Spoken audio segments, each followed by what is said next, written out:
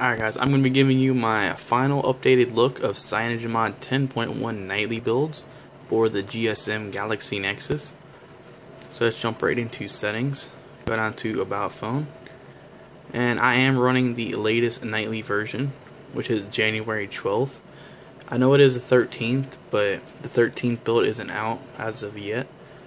So let's go back. And I know a lot of you have been asking for this, so now if we go into System, we can finally customize the navigation bar. So you just gotta unlock it, and you see a little plus arrow over there and also over here. So you can just hit plus and you can add a menu button. But since you don't want too many buttons, you can just change that to an empty button, and then if you lock it, and now you have your own menu button, which is a pretty neat feature. It's not like AOKP where you can have, I think, 7. I'm not sure how many you can have in AOKP, but you can have more. So let's go home. Now when you add like another button, I notice that the other buttons aren't as responsive, so that's just a little heads up.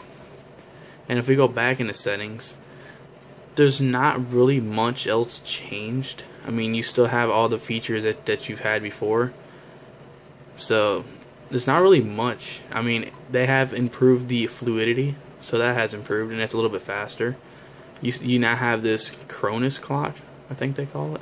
I'm not sure what they call it, which is pretty neat. It's also on the lock screen.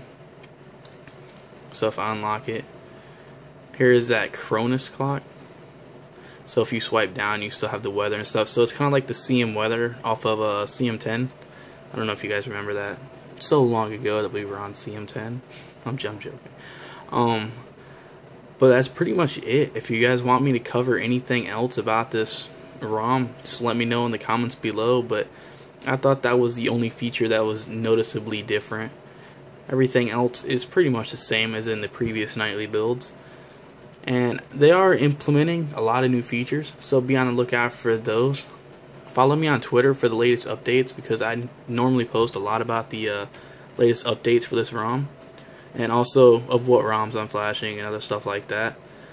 But I'm going to be flashing another ROM just to test it out.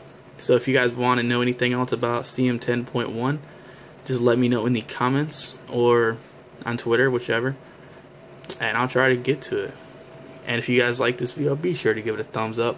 If you want to see any more videos like this, be sure to subscribe to my channel, and I'll see you guys in the next video.